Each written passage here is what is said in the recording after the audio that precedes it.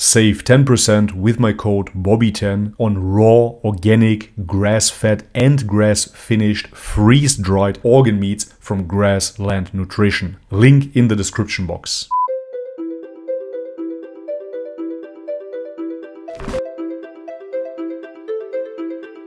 Alright guys, welcome back to the channel. If you're new, my name is Bobby. Guys, interesting title today. We're gonna react to How Deep Islam Is by the channel Humble Believer. Researching Islam myself, I can confirm that Islam is indeed very deep, simplistic on the surface. It is about the worship of one God, Tawheed. However, if you really start digging deeper, you will see how deep the rabbit hole goes. It is absolutely amazing, and I believe that Islam satisfies the simple mind, the intellectual mind, the philosophical mind, and even the spiritual mind. Alright guys, but with no further ado, let's have a look.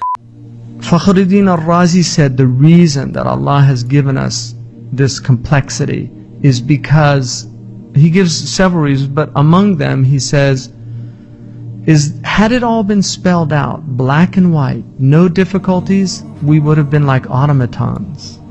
Of course. There would have been no diversity. There would only been one madhab, one way of doing things, and everybody had to follow it. That's not human nature. Yeah, this basically describes the question of good and evil as well. Of course, why is there evil? Why do bad things happen? Otherwise, it would be paradise already. Or moreover, like he describes here, if we would all conform, then there would be no diversity, and therefore we would be robots. We would be machines and not humans. We will never have all of humanity agreeing on any one thing.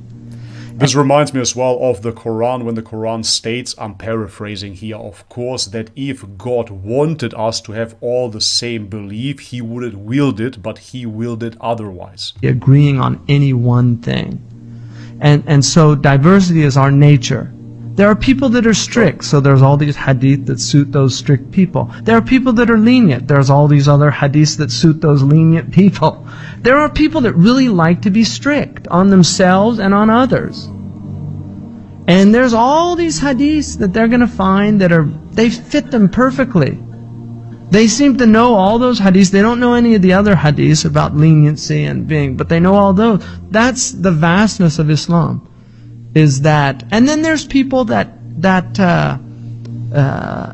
incline towards certain things that don't incline towards other things, and it's all there in the Prophet ﷺ Sunnah. So he says that vastness is the universality of Islam, and when you have a book that is nuanced, that is subtle, that can be interpreted on many different levels, it's going to encourage the universality. It's going to complement that aspect of humanity. And then he says, at the same time, you have to say, of course, that Islam is one. There is no other Islam. There is only one Islam, right? But at the same time, he kind of points out that there are different interpretations of the same book. This, for me, is reminiscent of perennialism and the interfaith movement. Yet again, I often get this tone when I'm listening to Sheikh Hamza Yusuf. What is he really saying here? That there is not one true Islam, but there are different interpretations? Please let me know what you think in the comment section. Another important aspect is that everybody wants to prove their point. So when they take a position about something in the Quran, they're going to work really hard to strengthen their position. So it forces a type of study. If everybody agreed on it, people wouldn't be studying. Like today, for the people that were in my Maliki class, I was talking about the difference between the sadl and the qabl. If there wasn't a difference of opinion, everybody would just be doing this and nobody would know why they're doing it other than that's what everybody does. But because there's a difference of opinion, it forces you to look at the hadiths, it forces you to know the people that had this opinion, why they had that opinion, and then what their dalil was and why. And so it creates a type of intellectual engagement with the tradition that would not otherwise exist, which is very important. I mean, one of the things, people tell me all the time, Muslims are always arguing over stupid things, like the moon sighting. Every year we have this argument, why can't we just work it out? Well, it is amazing that we are an ummah that still cares about these things that much, to where they're actually important. Because a lot of religions don't even care about these things anymore, and they're like, who cares? What's the big deal? That's correct. And that's their attitude towards their religion. But for Muslims, they do care.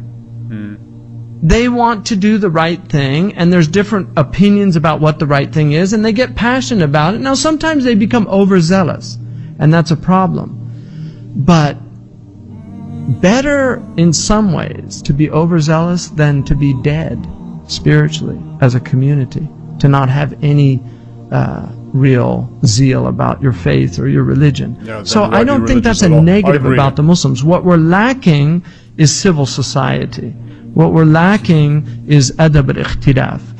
And one could argue that we've never had it universally in the Muslim Ummah. I'll give you a few examples just to point this out. Imam At-Tabari, his house was stoned by students of the Hanbali Madrasa in Iraq when he was teaching, because he didn't consider Ahmad a faqih. They went and stoned his house. Imam al-Nasa'i was stomped to death by one of the greatest muhaddithin in Muslim history. He was literally stomped to death in a masjid. So it's not like there hasn't been these terrible things that have happened in our history. There have been terrible things. And you'll find these in all religious traditions. When you get fanatics, when you get idiots, when you get knuckleheads that have no other way, you know, of understanding something except their limited way. You know, this provincial attitude, and that somehow it's my religious duty to stomp out any other way of viewing it. Literally. It's a problem. Religion becomes poisonous. As far as I'm concerned, it actually becomes a source of human suffering as opposed to a source of human enlightenment, of actually elevating people's state. Yeah, it's a fine line, of course, because on the one hand you have some zealous idiots that interpret the scripture a certain way, but then yet again it doesn't mean that if you interpret it more liberal, therefore it will become correct. I'm not saying that this is what he says here, however I'm getting this impression. Point of the story is the question always has to be, what is the true Islam? And if there is a true Islam, which we of course have to expect, then how do we obey that true Islam? No? Them closer to God. It actually, it distances them from God. They become harsh, hard-hearted.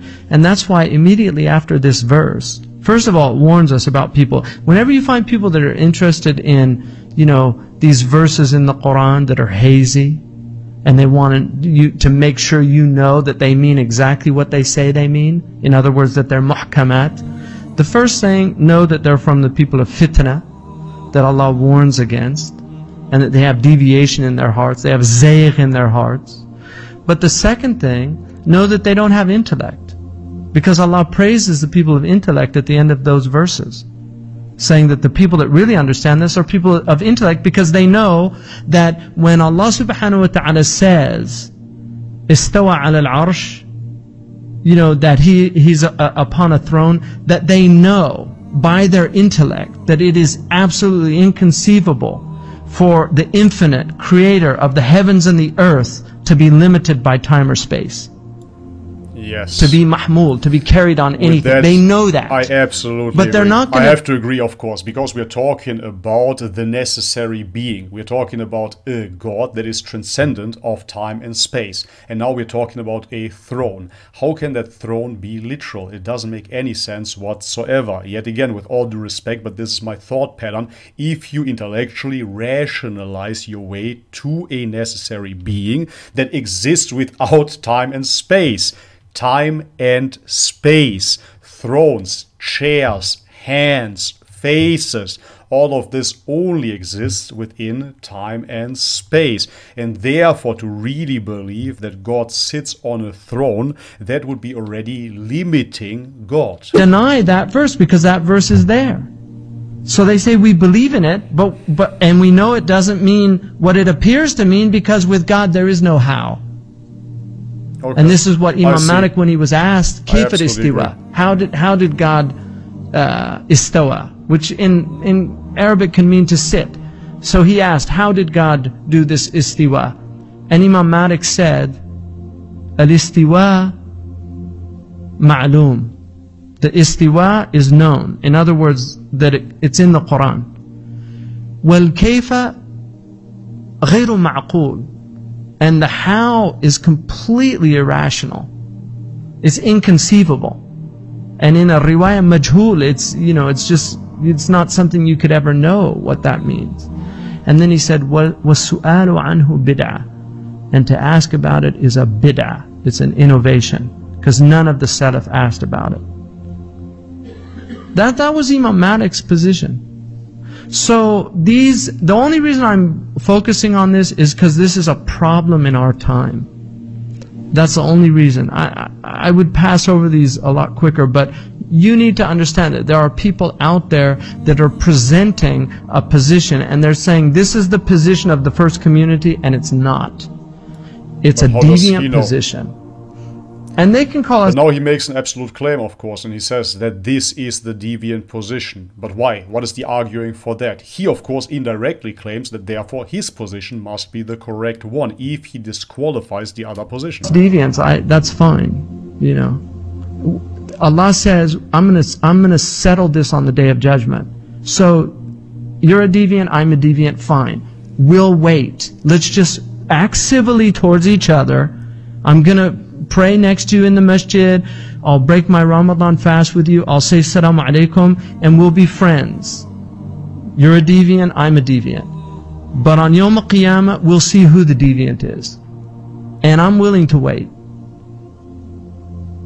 I'm willing to wait. But if defending God's vastness is deviancy, I'm willing to be a deviant. Alright guys, this is it for today's video. Hamza Youssef is always a bit too emotional for me personally, and moreover you can't really put your finger on him. You can't really say, okay, this is what he's about. He is slippery. He says, okay, well, then we are both deviants.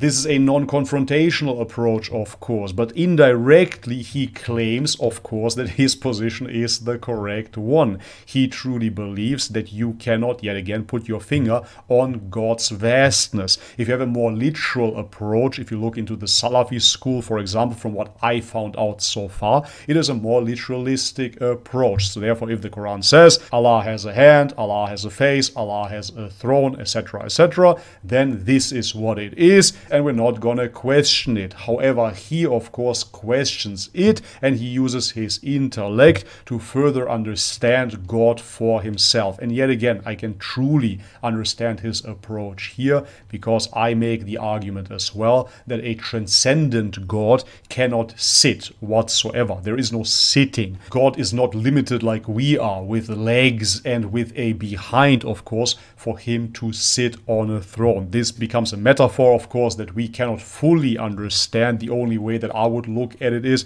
that God is above everything, sitting above everything like a king, symbolically above everything else, but not like a creature that is constrained to its body, sitting on something. An all-transcending God. Our existence is contingent upon his pure existence. This God cannot be limited to any physical imagination. Alright guys, but this is it for today's video. Let me know in the comment section what you think about it, and if you like the video, leave it a thumbs up. If you haven't subscribed already, guys, please do so. And if you want to support this channel via Patreon, for example, all the links are in the description box below. Thank you so much for your ongoing support, guys. As always, may God bless you all. Much love and peace.